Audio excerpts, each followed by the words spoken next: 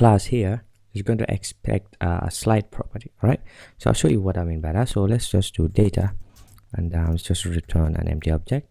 And next, let's do props. So props is a way of telling VueJS what properties to expect. So in the props object, let's do slide, and it's going to just be the property slide.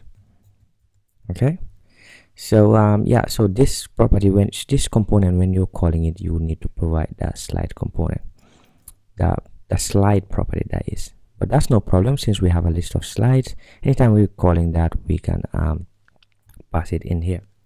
Okay, so let's import that component. So in here in script, let's do import slide from, and then let's do // since they're all in components, we just need to do slide.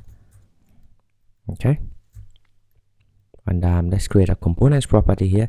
So at the same level as data, let's do components, and then let's do slide.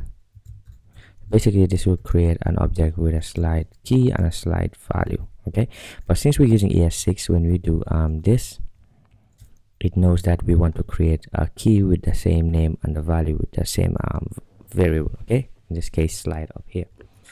All right, so in our loop here, we're gonna have to say slide, and so we're creating a single slide. So let's do /slide. And then, so right now we're invoking the slide whenever we're looping over slides. Okay, so let's just put some test data in our slide component here, just to show that it is being used. So let's say inside of slide. Okay, so head over to the browser, and it says we have an error in data and an unexpected token. So let's see what that is.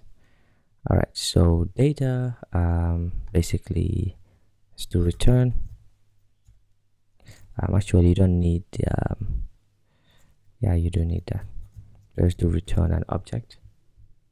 Apparently that was the problem. All right, so head over to the browser and refresh, and as you can see, we're being shown the slides data, but we want to show a single slide. All right, so how do we do that? It seems that we're having an error still, because the new data that we added in isn't being compiled properly. And the reason for that is because if you notice here, we're doing export default, so we need to do that here as well. Okay, so in your script, you need to export default always. Okay, with ES6, that's how things work.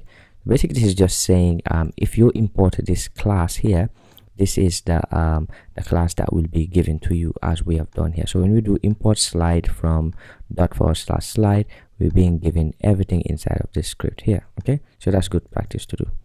Well, you actually have to kind of do it. So now you can see we're using what's inside of a single slide, says inside of slide. Right, so let's continue with the tutorial. But inside of each slide, instead of just saying inside of slide, what we want to do is we want to be passed in a single slide and then showcase the image into that. So let's go to slides.view here, and what we want to do is anytime that we're invoking a single slide, we want to bind. Okay, so let's do v-bind and colon, so let's do slide equal to slide. Okay, so that is inside of this component here, we have a property slide, so we want to give it the value of the current slide that we're looping over. Okay, so we save that, and as you can see now, let's do slides in slide with href. So let's do slide.source, save that. In the browser, it says in slide with href whatever. Okay, so now let's just create an image tag, which we're going to bind the source property to the source property of this slide that has been passed in from the parent slides component. Okay, so let's do this. So we're going to remove slide source.